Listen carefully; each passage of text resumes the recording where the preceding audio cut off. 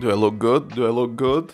I don't know how I look, but I just watched Monday Night Raw and I'm really excited because I wanted to watch it right after I made my video for Survivor Series, and now I did. So let's just jump into it with the fact that Randy Orton opened the show and it was amazing.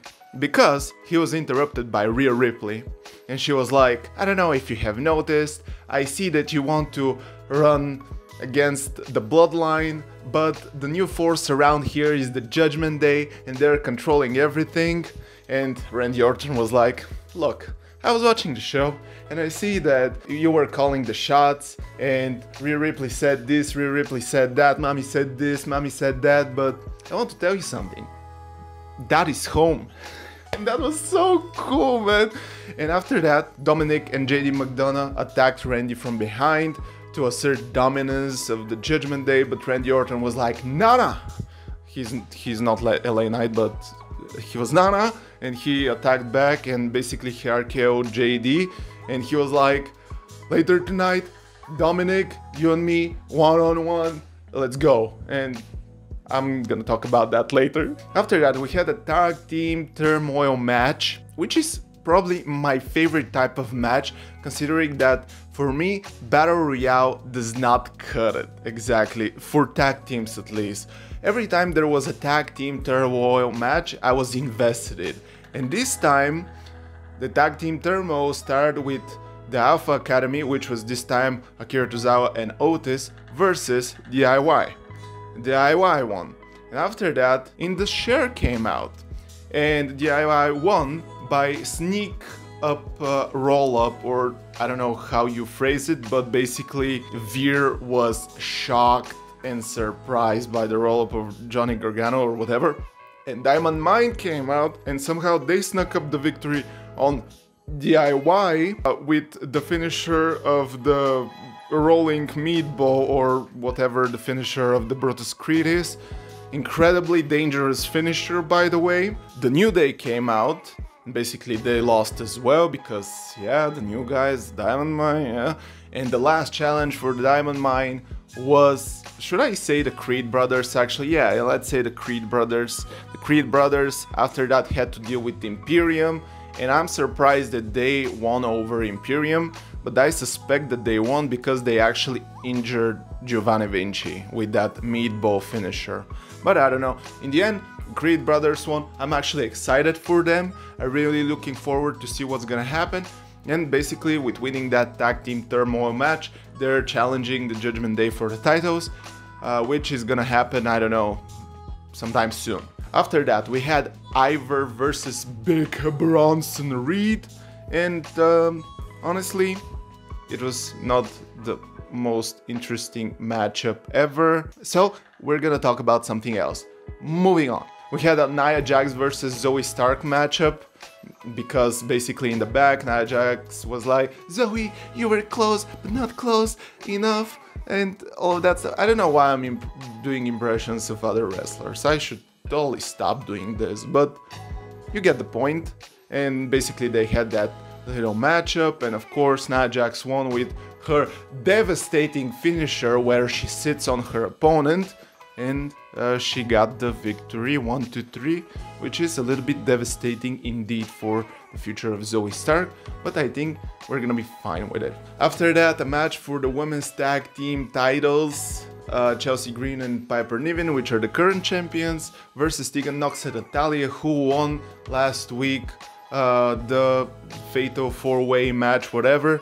And when that match started, I was thinking, if Tegan Nox and Natalya wins, it's gonna be a major demotion for these titles, because I have nothing against Tegan Nox and Natalya, and I'm not a big fan of Chelsea Green and Piper Niven as well, but Chelsea Green and Piper Niven at least are trying to do something with the title. They're going to NXT, they're going to Raw, they're trying to be everywhere, they're putting interesting costumes, they're trying to say interesting stuff, and yeah, but Tegan Nox and Natalya are not really a presence anywhere. So yeah, the match ended with Piper Niven demolishing basically Tegan Knox with her devastating finisher where she just does a crossbody and that's it.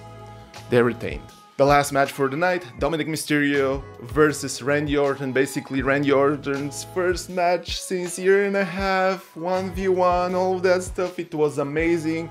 It was not a squash match, but it was kind of a squash match. We saw everything that Randy usually does.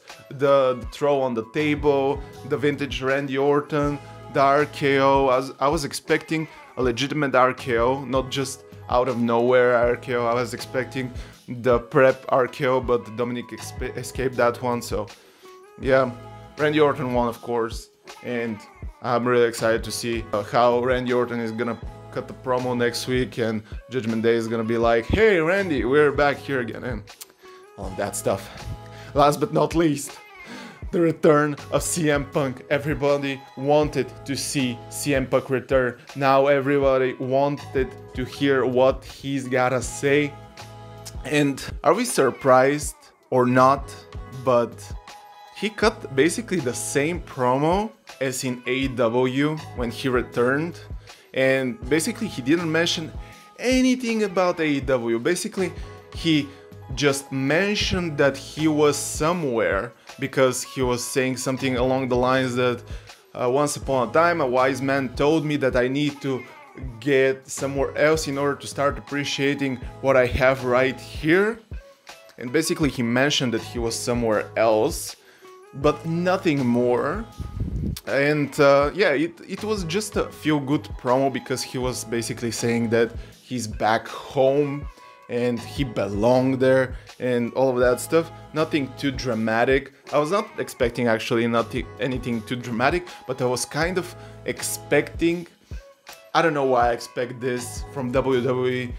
I don't ever believe that they'll do that, but I was expecting Punk to bring that red bag with the crossed AEW championship and do something with it. Either burn it or just, I don't know, destroy, I don't know, do something with it. It would be funny. At the same time, it's gonna put a spotlight on AEW, but that's good. That's good WWE, because you know very well the competition builds better products, because if you put a spotlight on AEW, people will go watch AEW. AEW should become better, and if it doesn't become better, people will understand that WWE is the best place to watch wrestling. I don't know. I don't think that WWE is the best place to watch wrestling. Don't get me wrong. I just enjoy WWE more, personally. I don't blame anyone who enjoys AEW more. It's personal preference, of course. That's why there are 2, 3, 5 companies out there that are offering some shtick so that everyone is happy. With that being said, if I was to rate, I'm out of breath, guys. I'm getting old. How can I run every day, work out every day, and I'm getting out of breath when I record a goddamn video? Am I getting too much hyped up? Do you guys can see if I'm too hyped up? Please tell me if I'm too hyped up to stop hyping myself up, because it's getting ridiculous how I'm getting out of breath every time. So if I was to rate Monday Night Rollins, I would have given it 9.5 out of 10, not because of anything else, but because the tag team championship match for the women was not build up.